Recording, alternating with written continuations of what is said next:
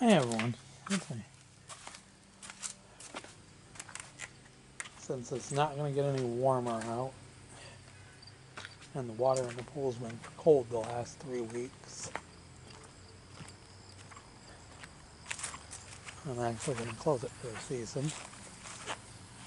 I backwashed and rinsed the filter. I'm now draining the water out, because you have to drain it down, because every year we drain it down like right at these windows, but I still have that hose in there, so it'll drain it down a little bit further, and then I'll have to cover it up. I've been draining it for the last 20 minutes, and there's quite a bit that's drained out.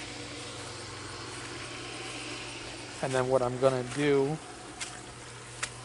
is I'm going to drain the filter tank and take in the whole filter tank pump assembly in the garage, but it's going to take, because I looked it up, to drain this entire tank, it takes like 16 hours to drain it completely. So once I get the water down as low as I can, I'm going to probably pull the ladder out. There is still a few leaves in there, because I added all of the chemicals I need to add. I still need to add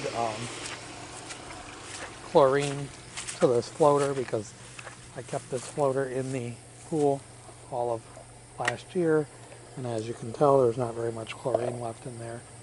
I'm going to add some chlorine as well as the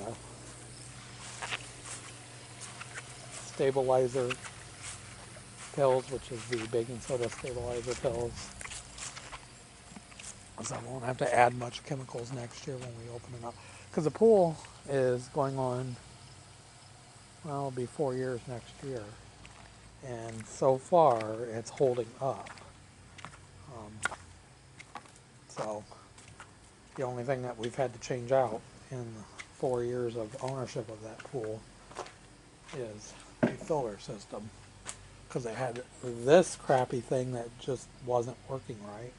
Then we went to that one, and then after 2 years of use with that one wasn't working right, and now there's a spider web in that, so I'm going to have to spray that out with a hose, because we're going to use that to make a fountain out of. Probably do that next year, because this year there was a lot going on. But I'm going to stop it right here. Please like, please subscribe, and I'll talk to you guys soon. Have a good day. Bye.